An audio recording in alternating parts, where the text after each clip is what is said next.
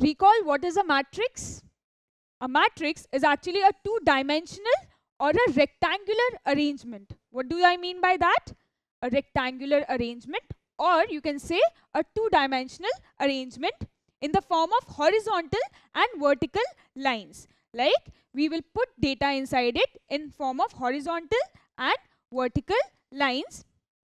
This is actually called a matrix. Now, we will learn about different properties of such matrix. Look at this data.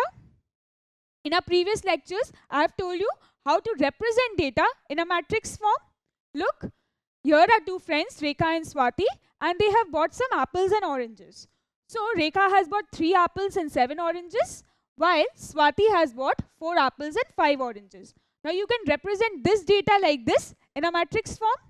See, it is represented in the form of horizontal and vertical lines, and it is a two-dimensional structure or a rectangular structure. Now, every time a matrix may or may not be in a rectangular structure. When? See. Look at this. If I write data in a vertical table like this, where apples cost rupees 10, oranges cost rupees 6, and melons cost rupees 15. Then, how will I represent this data in a matrix form? It will not give me a rectangular arrangement. It will give me a vertical arrangement like this. So, this is also a matrix. Look at this. Here, I have written the same data, but in a horizontal table like this. Now, this data can also be represented in this matrix. So, that means a matrix can be rectangular, it can be vertical, and can also be horizontal. Now, the data which we write inside this, the numbers or any such data which we are writing inside this, all these are known as elements or entries. So, you saw that we were writing the cost of apples, oranges, melons, and even how many apples Rekha and Swati bought. So, all these will actually be known as data, or you can say elements or entries inside the matrix. So, whatever we'll write inside the matrix will be known as an entry of the matrix. Now, matrix are actually arrangement of horizontal and vertical lines. That means rows and columns. In our previous lectures, you've learned how rows and columns are attached to matrix. So, here you can see that we have arranged these numbers in rows and columns. You can see that here also, and here also. These are the matrix we had just formed. Now, tell me how many number of rows and number of columns do you see in this matrix? Matrix number 1. Say. So, first of all, we'll start counting the number of rows. So, 1, 2, 3, 4, 5.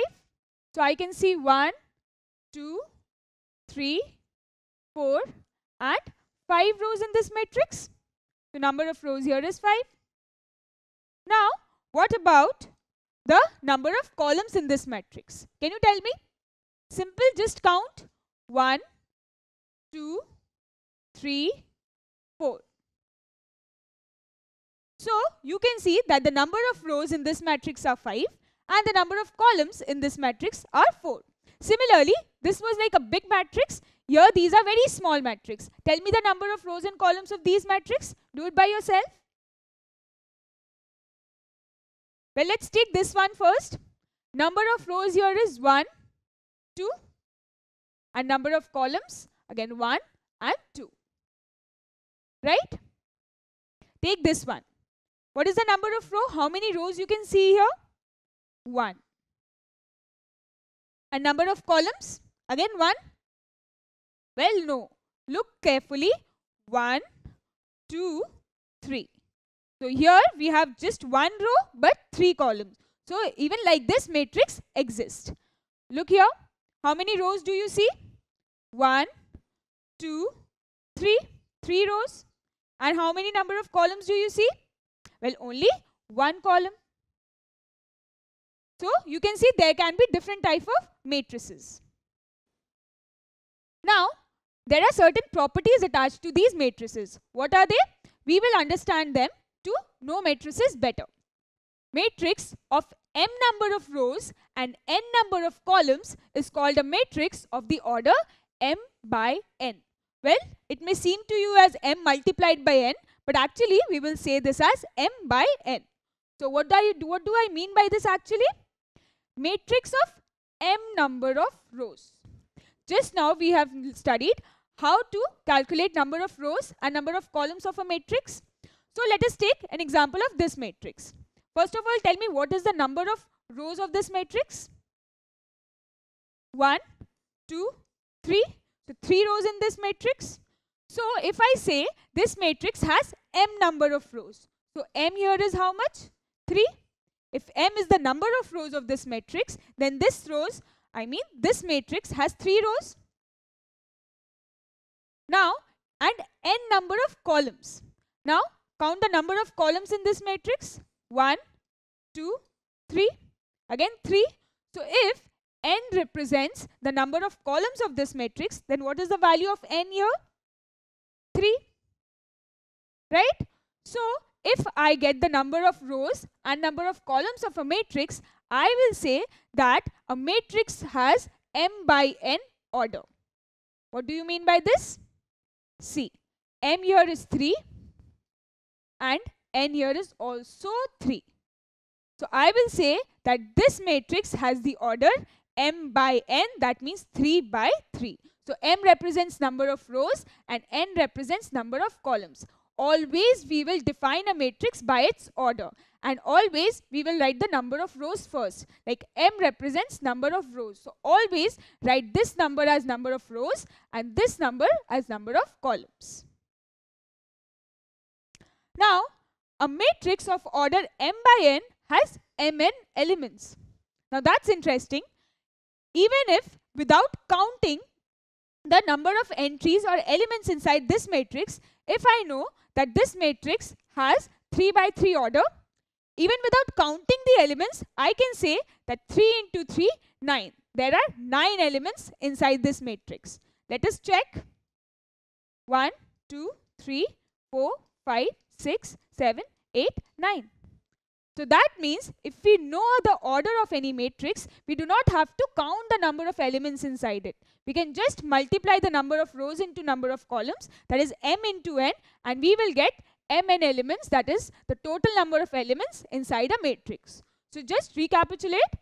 Matrix of m number of rows. So m denotes number of rows and n number of columns. So n denotes number of columns. Always number of rows comes before the number of columns. Is called a matrix of the order m by n.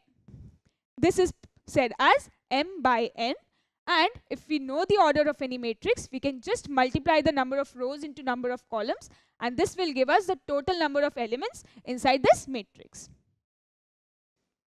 Now, a matrix can be denoted by alphabets, usually capital letters. Like we can give names to our matrices so that we can define them. So here we can say that this is matrix A, and we usually use capital letters. Well, you can use any random alphabet, A, B, C, P, Q, R, S, T, any one which you like. Now, this is the same matrix, so it is easy. We will write the order 3 by 3. Now, any element of matrix A appearing in the ith row and the jth column is called the I, jth element or the I, jth entry. Now just now we have worked with variables like m and n, and you know that m by n means order of the matrix. Now where does this I and j come from? You know about rows and columns of a matrix? Say this is the first row. So let me write just in above them which number of row they belong to. So first row, first row, first row, right? This one, second row, second row, second row, and this one, third row, third row, third row. You agree with me? Now what about columns? Now this is the first column. So this is first column, first column, first column. This is second column, second column, second column, and this is third column, third column, third column. You agree with me? So here, the numbers I have written here, these are actually representing I and J. Try to understand. any element of matrix A appearing in the ith row. Let us take the example of this number, say 9. This belongs to the second row and the third column. So here I will be the second row and J will be the third column. Well, that is so easy to locate. See, if I just give you a matrix and tell you that locate the number or locate the entry on the second row and third column, what will you do? Second row this one and third column this one. So you can define a number or define an entry like this. So any element of matrix A, any matrix in the ith row and the jth column. So what you will do? You will just write the row number in the place of I and the column number in the place of J, just what we have done here with all the numbers. This is called the I, jth element or the I, jth entry. So what you can say that 9 is actually 2, 3th entry of matrix A. So this is how you define such elements or entries. So let us just recapitulate whatever we have learned today. Matrix of m number of rows and n number of columns is called a matrix of the order m by n.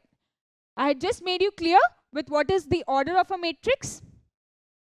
So a matrix of order m by n has mn elements. You also know that if you know the order of a matrix, just without counting the number of elements inside the matrix, you can just multiply the number of rows, that is m, and multiply the number of columns, that is n. So m into n will give you mn, that is actually the total number of elements inside one matrix. Matrix can be denoted by alphabets, that is usually capital letters, you know that. Now any element of matrix A appearing in the ith row and jth column is called the I, jth element or the I, jth entry. Let me just see whether you have learned this or not.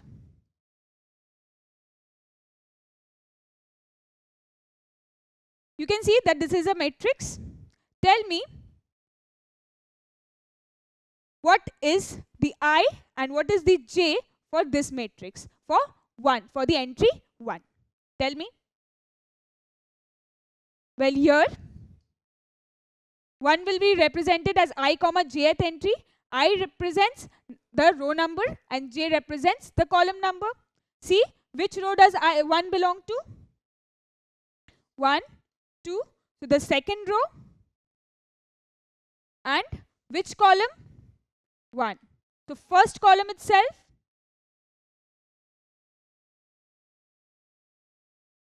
So if this is say matrix B, then 1, that is the entry 1, represents 2, 1th entry of matrix B.